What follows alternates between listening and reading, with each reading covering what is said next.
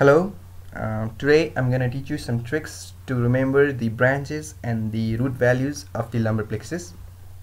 Here I have written the branches of the lumbar plexus, which are iliohypogastric, ilioinguinal, genitofemoral, lateral cutaneous nerve of thigh, obturator nerve, and the femoral nerve.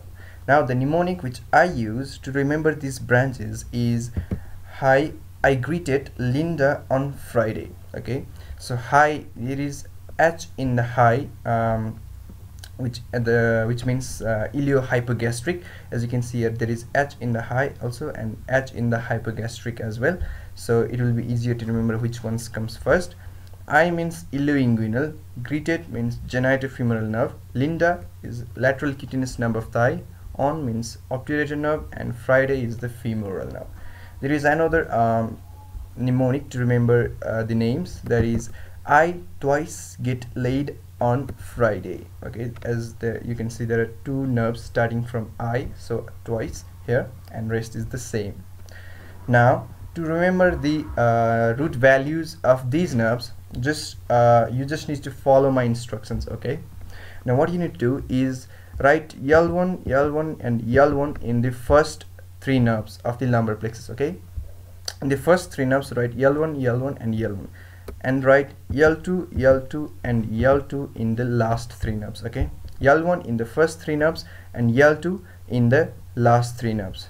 Now listen carefully. Okay, now what you need to do is you need to leave these first two nerves. Okay, we'll leave these first two nerves and we'll write L2 in the rest of the nerves. Okay, except these first two nerves, we'll write L2 in the remaining nerves. So as you can see here, I've added L2 in the genitofemoral nerve, and we have L2 already in the rest of the nerves, so we need not to do anything.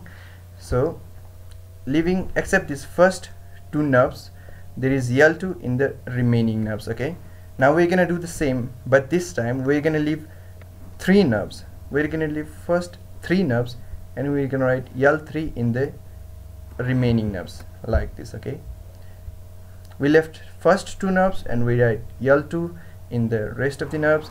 We left first three nerves and we wrote L3 in the rest of the nerves, and again we'll leave these first four nerves and we'll write L4 in the remaining nerves. So this is how we can remember the root values of the branches of the lumbar plexus. Okay, as you can see here, there are two nerves coming from the same root value, two nerves from one single root value L1. Okay, and there are two nerves having two root values. There is 2 from 2. Okay, it's genitofemoral from L1, L2, and lateral cutaneous nerve of thigh from L2, L3, and there are two nerves from having three root values. Okay, 2 from 3. Okay, so 2 from 1 iliohypogastric, ilioinguinal, 2 from 2 genitofemoral and lateral cutaneous nerve of thigh, 2 from 3 obturator nerve and the femoral nerve. So if you practice this few times by writing, then you will never forget the lumbar plexus. Thank you.